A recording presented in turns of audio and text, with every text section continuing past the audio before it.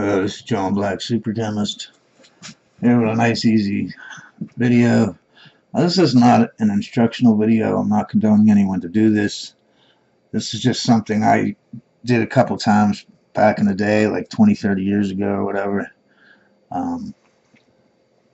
But it's a way to get rid of fumes or whatever, you know what I mean? But keep in mind there are laws about putting certain chemicals down the drain, so if you do this, you got to watch that too. Here's a sink, okay? It's not a good drawing. Here's your plumbing going down to your sewage, right? We all know that you got a little U-trap there, right? And the reason why there's a U-trap is because then the water it can only go to this line. See right here? You fill the water up here, it'll push it down so that it goes back to this level. That way you always have water in here. The sewage fumes don't come back up into the house, right? They get blocked by this water, by this U-trap. So what you do is you can take this off right here, right? Keep in mind the water level's up to here, so you're going to have to put a bucket under here, catch the water, right? Then you can swivel it out so that it's not right directly under here, right? Now here's an enlarged picture of it. This black thing here is a hose. It's just tiny, small hose. The diameter of, let's say you had a distillation unit, and at the end here, there's a little vacuum barbed thing that you can attach a hose to. You can attach the hose to that, right? Bring the hose up, shove it down in here so that it goes all the way up like that, right? Then blow through it, okay? Before you connect it up here, blow through it to get the water out, because you're going to get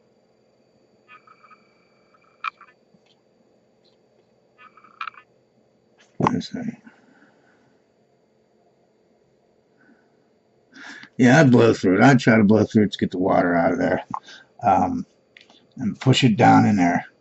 Now when your fumes come out, right, they'll come out, travel through the hose, and they'll go down into this area here. And they can't come back into the room because you have this U-trap. And you should also get some, what I used to do is get some tape, regular duct tape, so that get it nice and sealed up around here, you know what I mean? Then get some clear plastic scotch tape and tape it around, you know what I mean? And now you have a way for your fumes to go out. Let's say you're distilling ethanol, okay, just as an example. Because I know there's a lot of bars, so I know they pour that down the drain. You can do that, and that way you don't have to worry about the fumes or whatever. Of course, ethanol is a bad example because all you have to do is lead this hose to another room, and you really don't have to worry about it.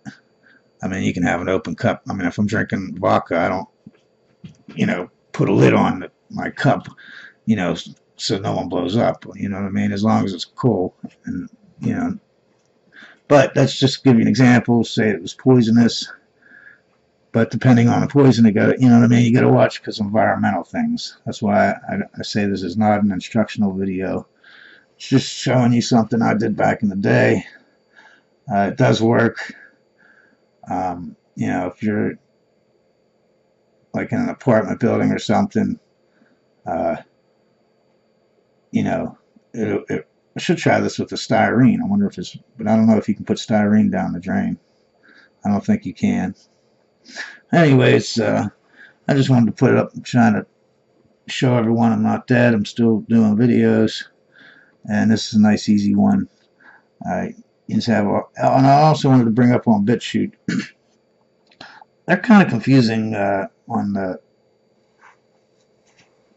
like when people post something and I need to reply. It's great when there's only, because it'll take me to the page. But once a conversation, you get 2 or 3 conversations in there and a whole bunch of back and forths, it's hard to figure out where, because they only show you the page. They don't show you exactly the spot where these things are coming up. Like on YouTube, it'll take you to the page, and then the page will skip up and a box will open and show you exactly where to reply at. You know what I mean?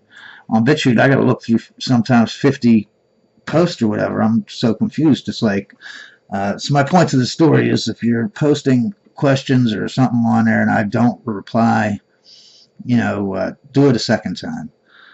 because I will reply to everyone that, you know, if I know. If I don't know, though, I can't reply. So just do it a second time. It's a lot easier when there's no post already. You know what I mean? If there's no post, I have no problem because I go to that page. You're the only post there. Obviously, it's no problem. But anyways, everyone have a great day. I will be back soon, and always remember, science is great.